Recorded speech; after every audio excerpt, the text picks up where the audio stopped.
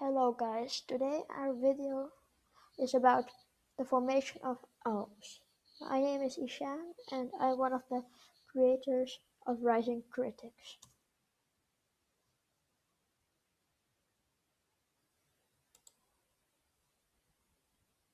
Okay, formed.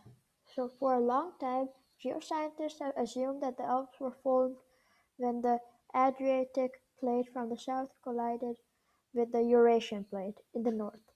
According to the textbooks, the Adriatic plate behaved like a bulldozer, thrusting rock material up in the front of into the piles that form mountains. So here,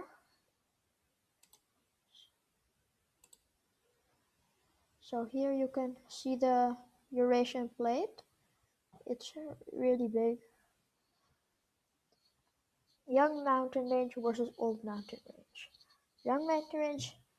Generally, we distinguish two types of mountains according to their age. Young mountain range created several doses millions of years ago, and they have steep slope and high pointed peaks. The youngest mountain ranges are the highest in the world, like in the Himalayas massif in Asia.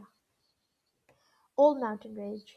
By studying the strata of sediment and rock formation, they can compare their findings to the geologic timescale and produce data about absolute dating, or specific time in which rocks and mountain range were formed. So, old mountain range have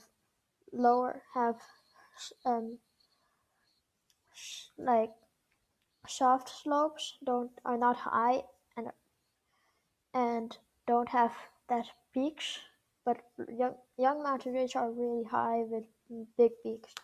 So here there's an example of old mountain range. Erosion.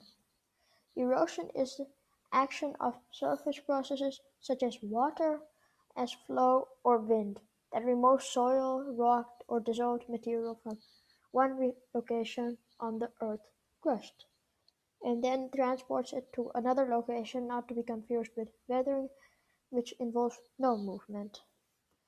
So this is a clear site of erosion, that there's soil and dissolved material removed and it has been brought to another location.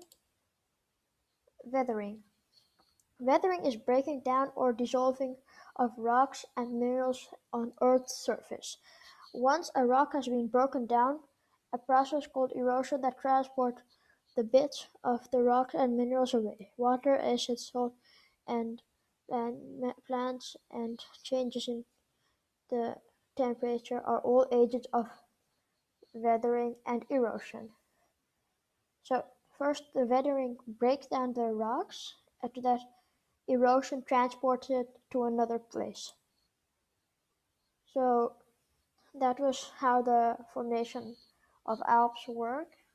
I hope you like the video, subscribe to Rising Critics and like the video. Bye.